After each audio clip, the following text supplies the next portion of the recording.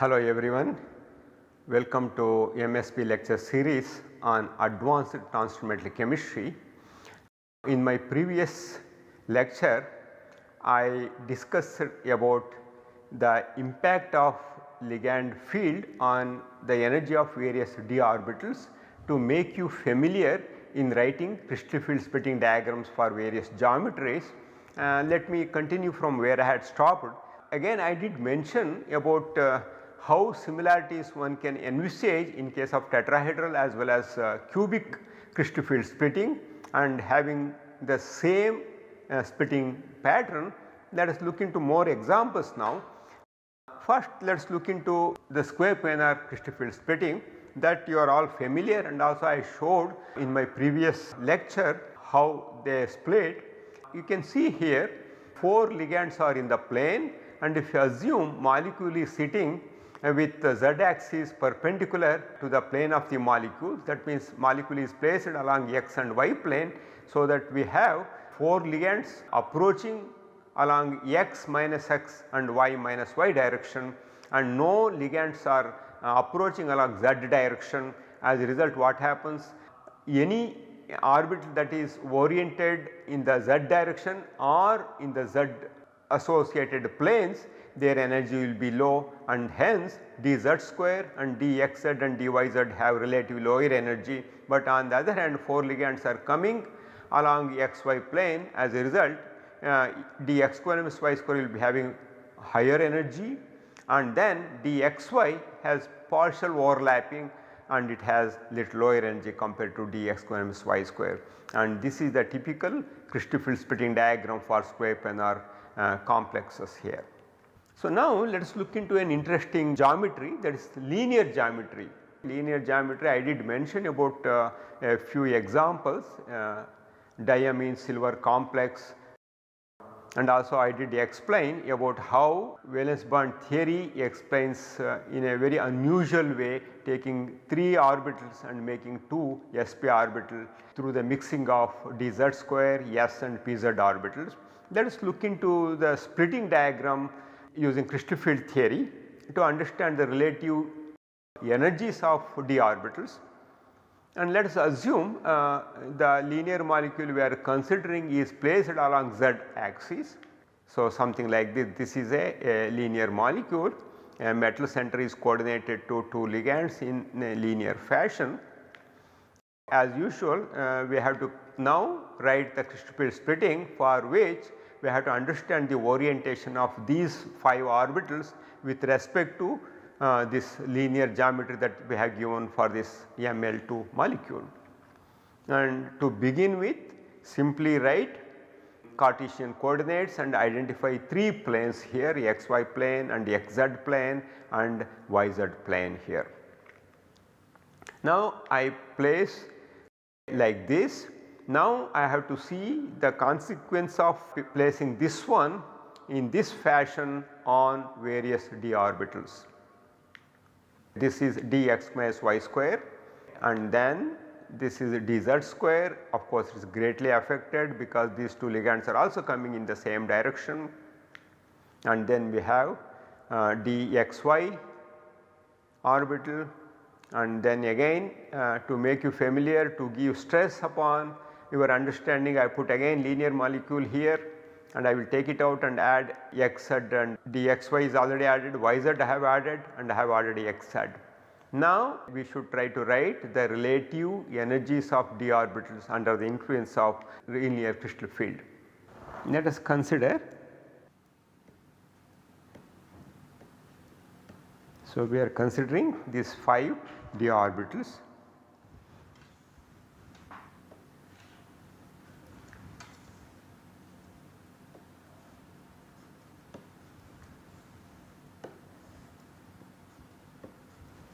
Obviously you should know which one is here, because this is dz square, the molecule is in this direction here, and now the second one will be dxz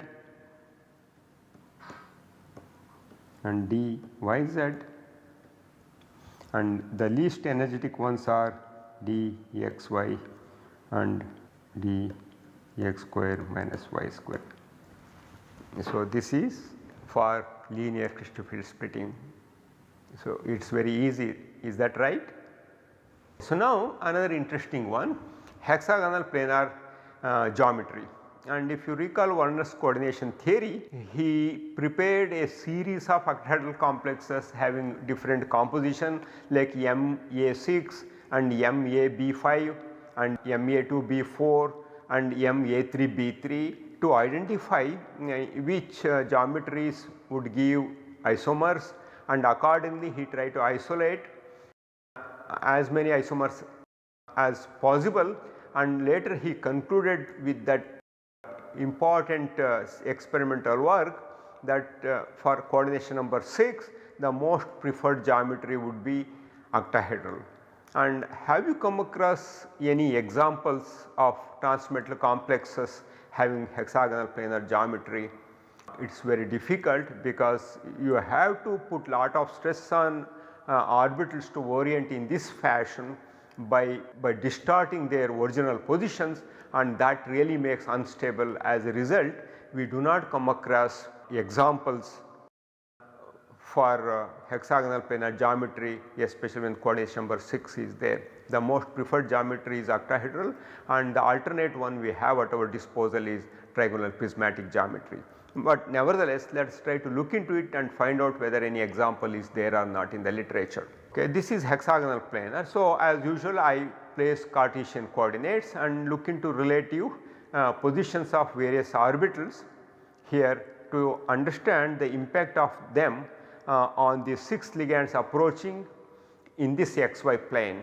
You can see the 6 directions in which 6 ligands are approaching the metal to establish ML6 having hexagonal planar geometry. It appears like imaginary, but later you will be surprised to see a result in the literature. So, this is how I have placed some orbitals here. You can see which are the orbitals I have placed here. I have placed dx minus y square and dz square and dxy. Now, I should place again Cartesian coordinates and add xz and yz here. So, that means if you go back here, you can see that since 6 ligands are in the plane, whatever the 6 ligands are in the xy plane, whatever the orbitals that are present in the xy plane will be affected more. And once again if you see here, dxy has maximum overlap with the direction of approach of 6 ligands compared to dx square minus y square. As a result, here the energy of dxy will be much higher compared to dx square minus y square. Next comes dz square, we do not have anything, and same thing is true in case of dx z and dyz. So, that writing in the crystal field splitting diagram for hexagonal planar geometry would be very easy. Once again, right, consider 5 d orbitals, and then here it splits into 4 levels.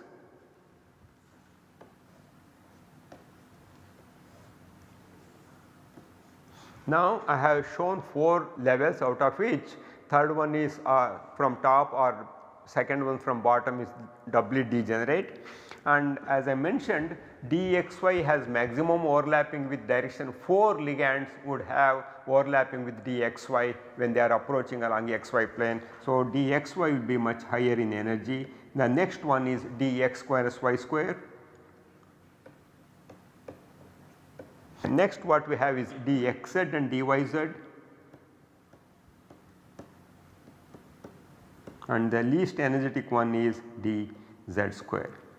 So, this is how one should be able to write crystal field splitting for hexagonal planar molecule, if at all if it exists among coordination compounds of 3D, 4D or 5D.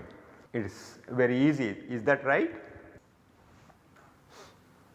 So, now I gave a list of several geometries. I am going to discuss 1 or 2 more, but nevertheless you make an attempt to write crystal field splitting diagrams for all geometries that I showed, or you can look into various polyhedra and also you make an attempt to write crystal field splitting diagram for them.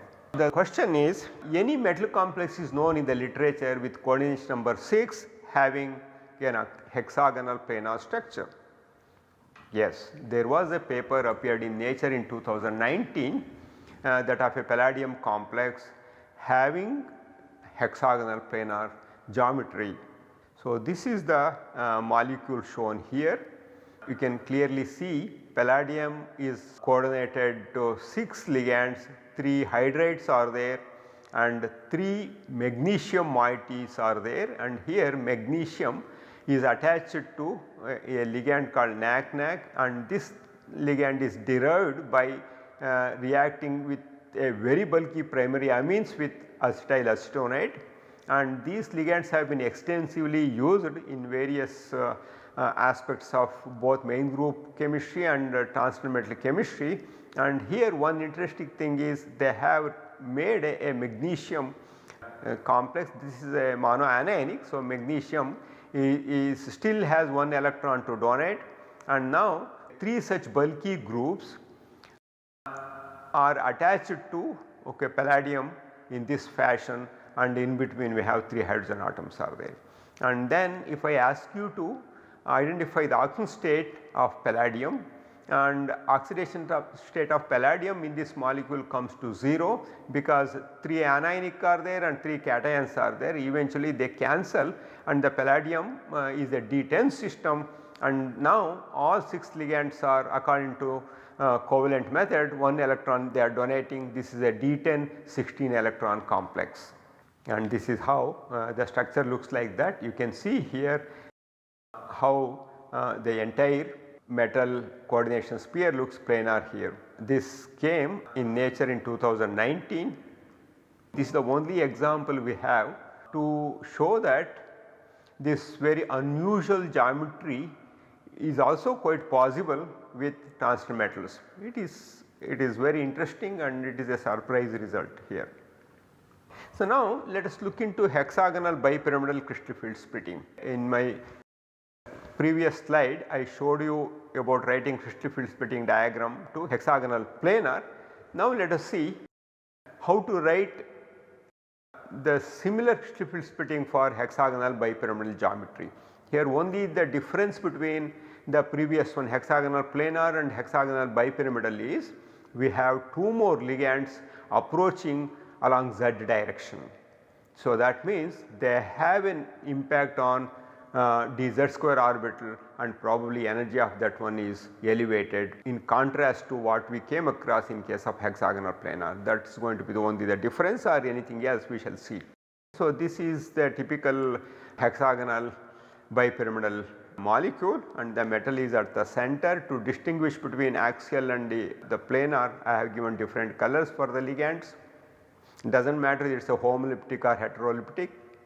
Now again consider these 5d orbitals and place Cartesian coordinates and place this molecule here and place 1. Okay, you can see now the impact on dz square, and then you can also see the impact of dx minus y square, and then dxy. The impacts are very similar to what we saw in previous example of hexagonal planar, except the influence of dz square, rest would remain same.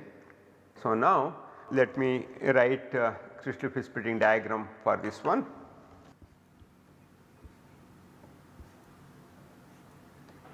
So, 5 are there here.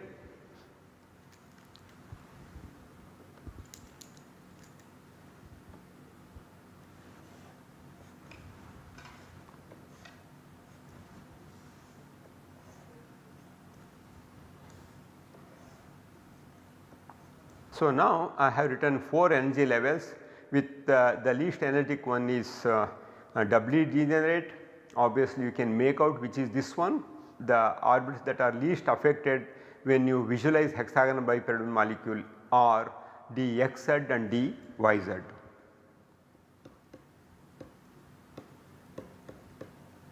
And the maximum affected orbital is dz square because 2 ligands are coming in the same direction. So, this is dz square, and as usual dxy will be having maximum overlapping with 4 ligands in the plane. As a result, this is dxy, the one left, is without any problem. One should be able to write what is this one, this is dx minus y square. So, this is how hexagonal bipyramidal crystal field splitting can be drawn in this fashion to show the relative energies of various orbitals. Hope you have understood how to write in a simple way Cartesian coordinates and then putting the geometry at the center and then try to place the ligands to understand their influence and writing the appropriate crystal field splitting diagrams. So, let me summarize now crystal field theory. Crystal field theory provides a basis for explaining many features of transmetal complexes that you saw in my last few lectures, and examples include why transmetal complexes are highly colored and why some are paramagnetic while others are diamagnetic. So, that information about magnetism also comes. The spectrochemical series for ligands explains nicely the origin of color and magnetism for these compounds, and there is evidence to suggest that the metal ligand bond has covalent character, which explains why these complexes are very stable. And of course, that I did not really mention about that nephylaxetic effect we say, and that is coming under ligand field theory. I am going to start that one, and molecular orbital theory can also be used to describe the bonding scheme in these complexes. To understand better about the significance of the ligand field, one should go for either ligand field theory or I would say molecular orbital theory. Nowadays ligand field theory and molecular orbital theory are almost same. A more in-depth analysis is required however, to understand all aspects using molecular orbital theory, as it involves tedious calculations. So, let me stop today and begin my next lecture on molecular orbital theory. Until then, have an excellent time reading chemistry.